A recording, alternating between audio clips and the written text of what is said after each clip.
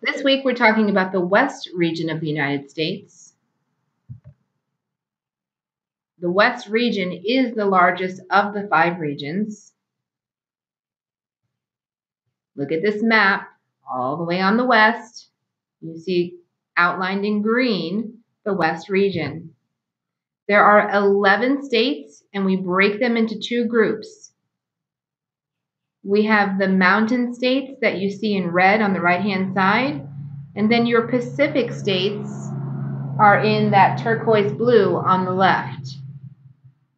Your Pacific states are the ones that border the Pacific Ocean. The landforms, okay? We have the Rocky Mountains, the Sierra Nevada Mountains, the Cascade Mountains, and then we also have the Coast Ranges. So lots of mountains in the West.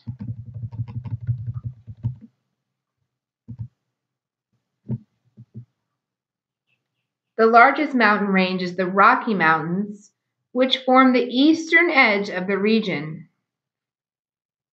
The Rockies begin far to the north in Canada. From there, the Rockies stretch south all the way to Mexico, across Montana, Idaho, Wyoming, and Colorado.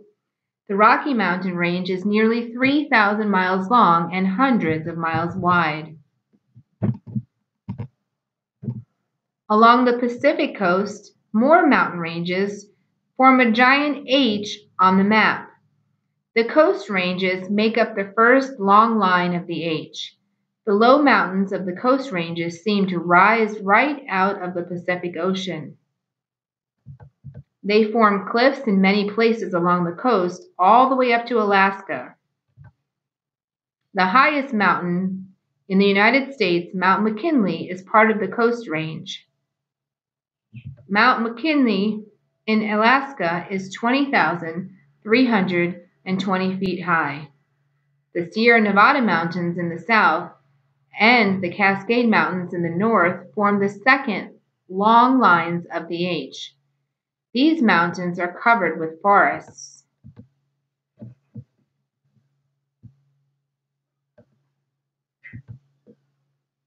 Some of the mountains in the west are volcanic mountains. Volcanoes are openings in the Earth's surface. Gas, steam, stones, ashes, and melted rock are forced through these openings. The melted rock is called lava.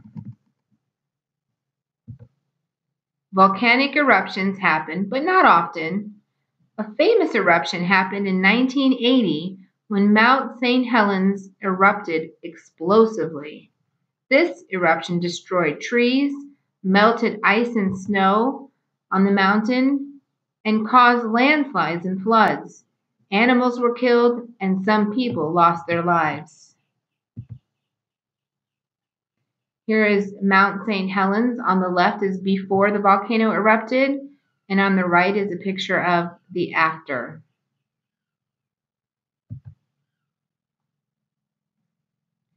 Several valleys lie in between the Coast Ranges, the Sierra Nevada Mountains, and the Cascade Mountains. 2 of the valleys, Central Valley and Willamette Valley, are covered with deep, rich soil. Many rivers travel through these 2 valleys. The Great Basin lies in the middle of the West region. A basin is a low, bowl-shaped landform that is lower than the land around it. The broad, flat valley of the Great Basin is mostly covered by the Great Basin Desert and the Mojave Desert. The Great Basin Desert is the largest desert in the United States.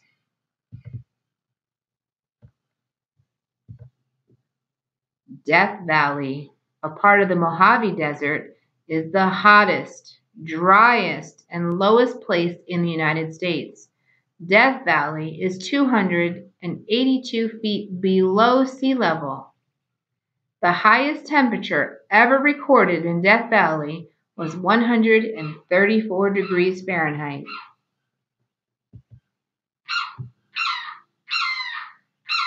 The Great Salt Lake is one of the largest lakes in the United States. The Great Salt Lake is about 75 miles long and 35 miles wide. The Great Salt Lake is very shallow. Most of the lake is only 3 feet deep. Unlike most lakes, the Great Salt Lake is full of very salty water. It is even saltier than the ocean. It is salty because several rivers flow into the Great Lake, but no water flows out of the lake.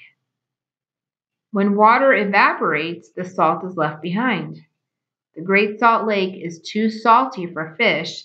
The only animals that live in the lake are tiny brine shrimp. Although they are small, brine shrimp are an important food source for the millions of birds that live around the lake.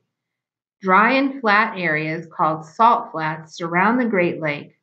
The salt flats were left behind when Lake Bonneville, a big prehistoric lake, dried up thousands of years ago.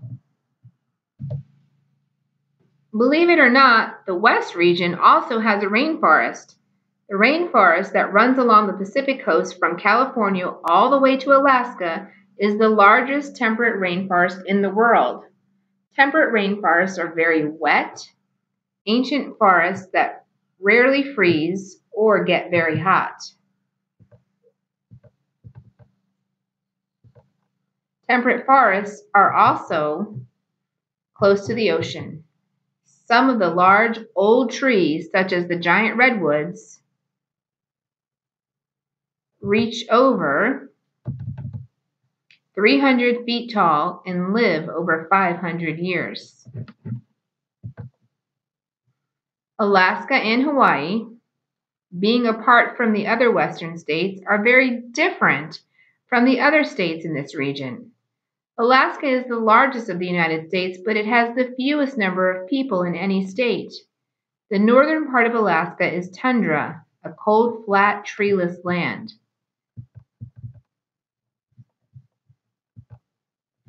The Hawaiian Islands were formed from volcanoes, 2 of which are still active. Hawaii is made up of 8 main islands.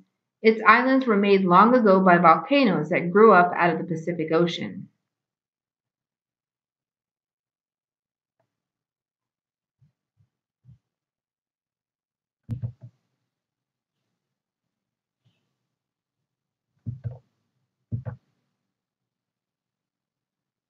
Alaska has a unique climate. It is cold and wet for much of the year. Many places in Alaska receive as much as 100 inches of precipitation a year. I can't even say that word today. Alaska is farther from the equator than any other state. As a result, it is the coldest state. Alaska has short summers and long winters. The winters are very cold with strong winds. Its winters are so cold that houseflies can't survive there. Lakes and rivers in this area are frozen for most of the year.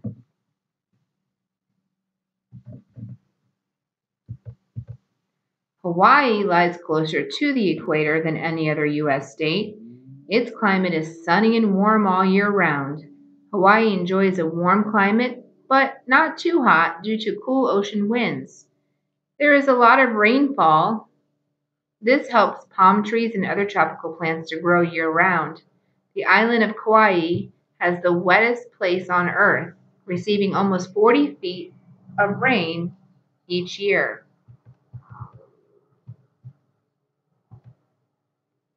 The Pacific coast lies over many fault lines, which increase the dangers of earthquakes. The most famous is California's San Andreas Fault, which is more than 600 miles long.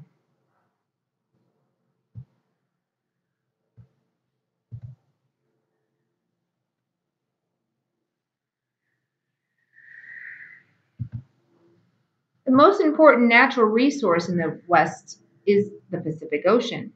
Fishing is an important industry up and down the coast. There are many important ports along the Pacific Ocean.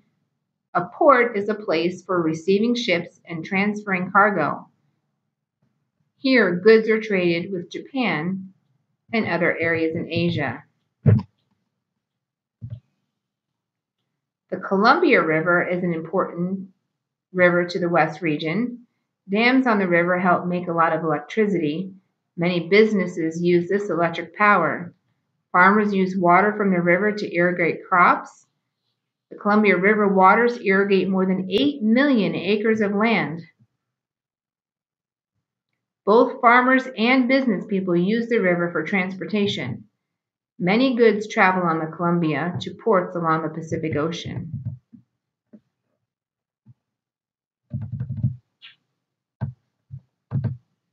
Soil is another important resource. In the Central Valley, there are many fruit and vegetable farms. The Central Valley is called America's Fruit and Salad Bowl. More than 150 fruits and vegetables are raised here. Crops grown in this area include apricots, almonds, strawberries, cabbage, lettuce, tomatoes, grapes, asparagus, oranges, cotton, corn, and many more. Potatoes, green beans, onions, and broccoli are also grown in the valley. Washington State is known for its apples. Washington produces more apples than any other state. The Central Valley supplies a lot of the food for the United States and for the rest of the world. Another valuable resource in the West region is oil. Oil was discovered in Alaska in the 1960s in the North Slope. The North Slope is near the Arctic Ocean. The oil was found. Once it was found, it needed to be transported to another area. The Trans-Alaska Pipeline was built to carry oil from the North Slope. From the North Slope, it travels to Prince William Sound. The oil is pumped into supertankers. These supertankers carry the oil to other parts of the U.S. and to the world. One stop is San Francisco, California. San Francisco has oil refineries. The refineries prepare the oil so it can be used in homes and in businesses. The Rocky Mountains are a source of many minerals. Deposits of copper, gold, and silver have been found within these mountains. Gold was found in California in 1848 during the gold rush when people were moving west in search of riches. A small town in Colorado called Leadville was a popular mining spot for gold. The miners found some gold, but it was hard to separate the gold from the local sand. The miners found that the heavy brown sand that they were digging in was actually full of silver and lead. Then instead of a gold rush, there was a silver boom. More and more people moved to the area in search of silver. The city became one of the world's largest silver camps. Soon the silver boom ended, but other valuable minerals were found in this area as well.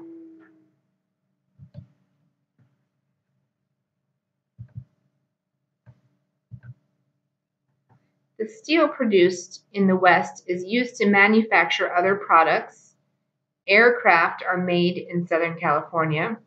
The state's warm climate makes it perfect for testing airplanes. Aircraft is also made in Seattle, Washington. You will also find shipbuilding industries on the Pacific coast.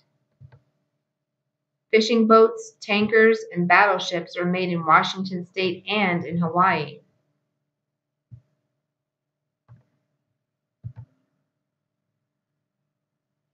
During the last 20 years, technology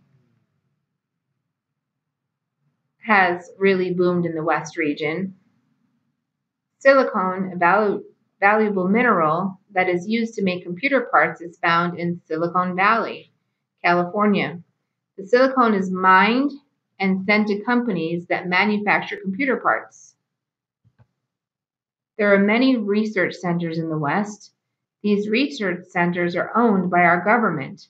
They test missiles, aircraft, and weapons. In the Great Basin, there is valuable open space. Missiles and military weapons are tested there. The West region is a center of wood products. Wood products include lumber, plywood, cardboard, and paper. Much of the wood used in the United States comes from the West. Salt is another important thing that people get from the Great Salt Lake. In fact, over 4 million pounds of salt gets taken from it every year. 5 companies get salt from the lake, including the Morton Salt Company, which makes the salt with the girl and the umbrella on the outside of the container. They get the salt by evaporating water in big ponds. When the water evaporates, the salt is left behind. This can take a long time. Idaho is home to vast potato farms, and the Idaho potato is sold by almost every supermarket in the United States. About 3/4 of Idaho's potato crop is now processed and sold as frozen French fries, instant mashed potatoes, or a similar product. The rest are sold as baking potatoes. Hawaii is famous for its pineapples. You can also find sugarcane in Hawaii. The plant is grown on plantations. Once it's harvested, it is sent to a sugar mill. This is where the table sugar we use is produced. Bananas, rice, coffee, and macadamia nuts are also grown in Hawaii. The West region's natural features have been popular with travelers.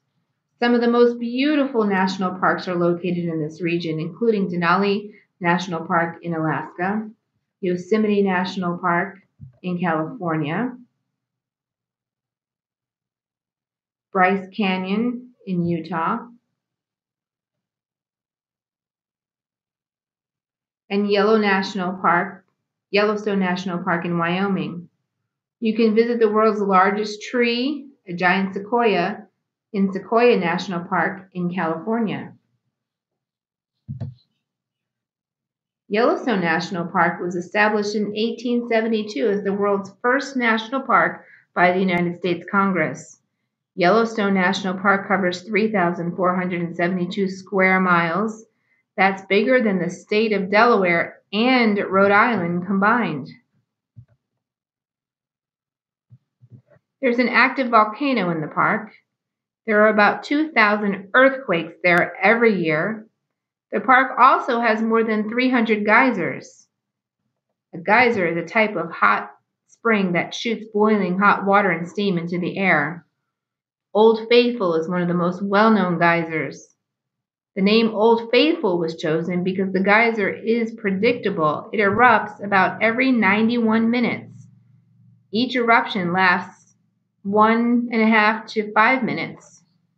Today, up to 4 million people have come to visit Yellowstone each year. Monument Valley is located in Utah. Many strangely shaped sandstone formations fill this vast open desert valley. Monument Valley was created as material eroded from the Rocky Mountains and was deposited and cemented into sandstone. The formations in the valley were left over after the forces of erosion worked on the sandstone.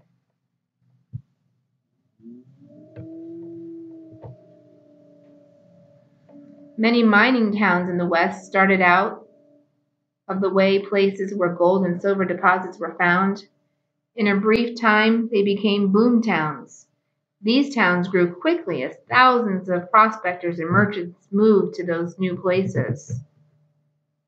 However, when the gold or silver ran out, the towns were abandoned. The miners moved on to new strikes and claims. Other citizens left too. Without money from the miners, these businesses closed. Soon, all that remained of the town were the deserted buildings and vacant lots. Many of these ghost towns are still standing today. People come to ghost towns to see what life was like during the gold rush. Denver, Colorado is home to the United States Mint. A mint is a factory where coins such as dimes, nickels, quarters, and pennies are made. Back in the 1860s, miners brought their gold here. Their nuggets were melted and turned into valuable gold bars. The mint began producing gold and silver coins in 1906. Today, the mint makes about 50 million coins every day. Disneyland is in Southern California.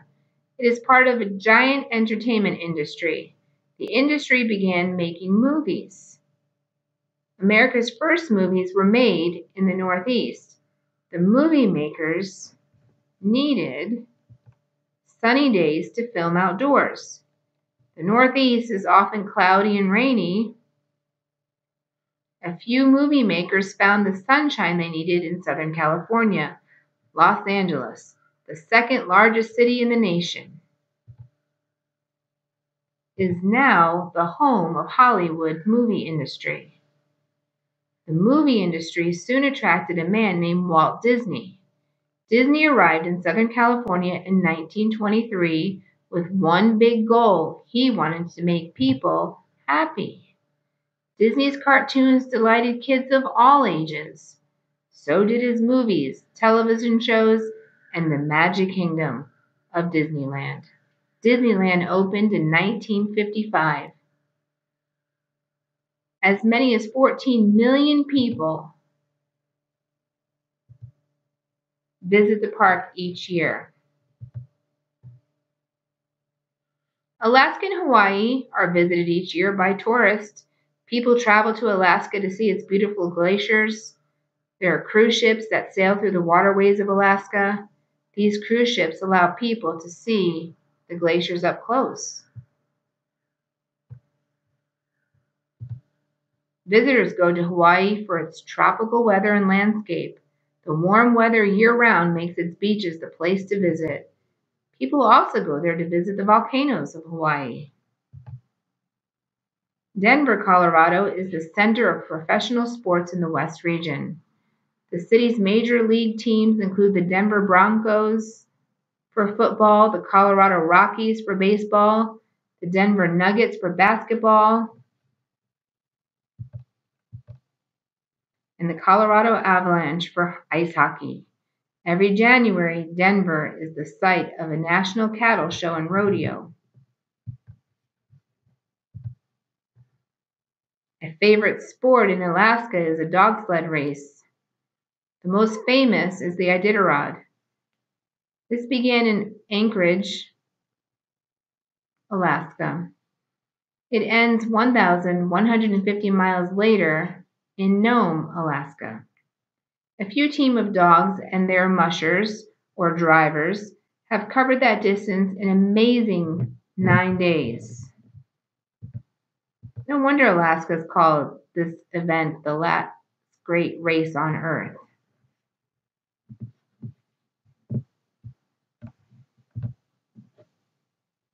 The native people of Hawaii developed a dance form known as the hula. The hula is traditionally accompanied by a chant or a song. Traditional instruments, such as the ukulele, also accompany the dance. Both men and women wear leis or flowers around their heads, ankles, and wrists and necks. Originally, the hula was performed to honor ancient Hawaiian gods or a particularly powerful chief. It remains an important part of the Hawaiian culture.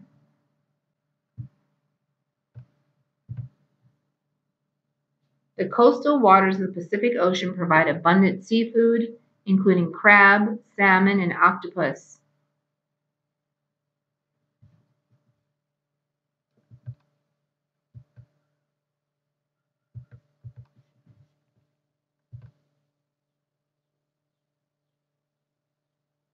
This noodle dish is a local favorite in Hawaii. It's eaten any time of the day, and you can find it at most snack bars, coffee shops, and even at McDonald's. The native people of Alaska have an unusual version of ice cream. It's not creamy ice cream as we know it, but it's a concoction made from reindeer fat, seal oil, freshly fallen snow, fresh berries, and sometimes ground fish. Air is whipped in by hand so that it slowly cools into a foam. Women traditionally make Eskimo ice cream after the first catch of a polar bear or seal. Traditionally, it was always made for funerals or celebrations. Today, Eskimo ice cream is usually made with Crisco shortening instead of reindeer fat.